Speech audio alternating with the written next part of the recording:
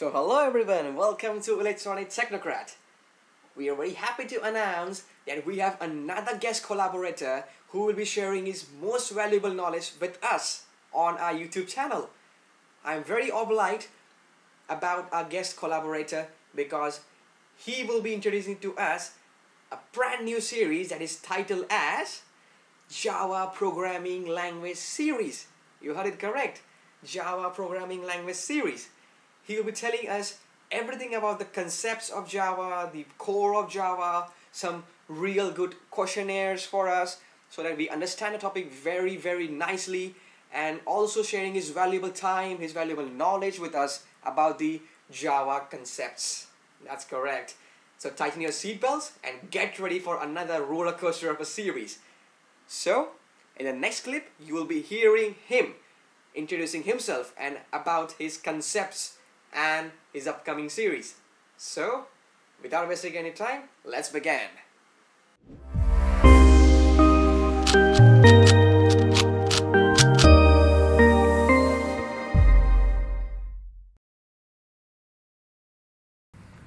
Firstly, thank you very much Ninan for sharing your space.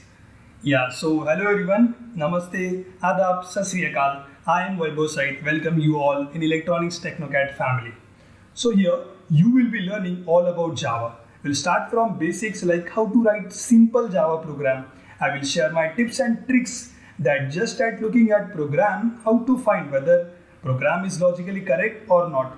Programming language are not at all difficult if your basics are strong.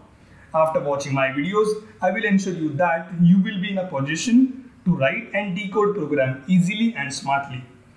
Also, we'll learn what are the loopholes in every topic of Java. I will start from scratch and then we'll move to the advanced topic too. So, without any further delay, let's get started. Now, I'm sure you guys must be wondering, who is this man? Do you know who implemented Java? The great man, Mr. James Gosling. He is this man. This history of Java started with Green Team. They started to develop a language for digital devices such as set-top box, television, etc. To develop a language was Use project initiated by James Gosling, Patrick and Mike Shadden in June 1991. Previously, Java was popular by Green Top and file extension was .gt. After that, it was called as Oak. Then in 1995, it was renamed again by Java due to some trademark issues by Oak Technologies. If I am not wrong, then on 23rd Jan 1996, JDK 1.0 version released. For more and detailed information of history of Java, just go to Chrome and type history of Java. I will provide link in description, so just have a glance. History of Java. So guys, as a beginner to write a code, we'll use Notepad++. If you take my suggestion, then no need to use Eclipse or any other platform. Now you will ask why, right? Because they do some autocorrection and compensate your error. And I think a good programmer is always a good debugger. Yes, a good programmer is always a good debugger. So we will write code in Notepad++ and compile using CMD so that if we get any error, then we should be in a position to solve manually. Once we get grip on it, then we'll use other platform, but at initial level, not required. आज के लिए इतना ही. अरे नहीं, let's explore something more. So let me show you one simple hello world program. Don't worry about this. We'll learn in detail. So let's compile this program. So for that we have to write javaxc. Why? That all we'll learn in detail. So don't worry about this. So let me run this program. So it is showing hello world. So you might be knowing to compile the program, we have to write Java compiler. That's we have to call Java compiler. And to run, we have to write Java as a command. So it is, don't you think it is too boring? Isn't it? It is too boring, no? Don't worry. I will share you one shortcut tip with you. But for that, you have to keep patience. So guys, let's take a simple example. But before that, let me show you which version of Java I am using. So for that, command is java c space -version. Just hit enter. So I am using Java 1.8 version. So let me give you one simple program. Don't worry about this. Like this is a simple program. So now what will be the output? Whether this program will compile without any error or we will get some compile time error. Think for at least 10 seconds.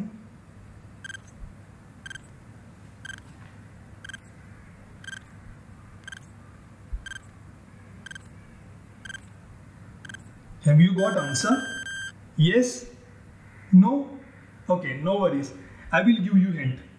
First, if you compile this for loop, only this for loop using C compiler, then it will compile.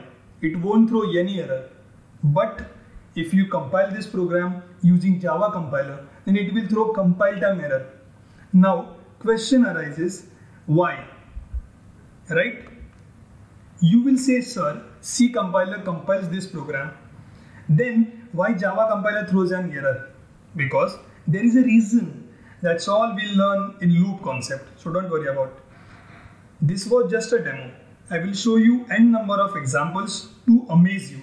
Because I know you are thinking you know everything. But after you watch my videos, definitely you will say that this was, I don't know. So let's take second example. If you know this, then this is the entry point for JVM. So what if I change the position of this public or this static or this void or main? Why to write this void? Why all are these in small letter? Can we write in capital? If yes, then how? If not, then why? Why are the argument, this argument is string type only? What is the reason? See guys, everything has a logic. I know very few people will tell you, see, if you go anywhere, any interview room, any place, no one will ask you that, hey, write the code for Google or Facebook backend. No, they just check your basics, how strong it is, and that how strong you are. And that all basics will learn here, not only basic, but just advanced part too. Many students often having doubts that which is the best programming language to start or to learn. Shall I learn Java or C, or shall I start with Python?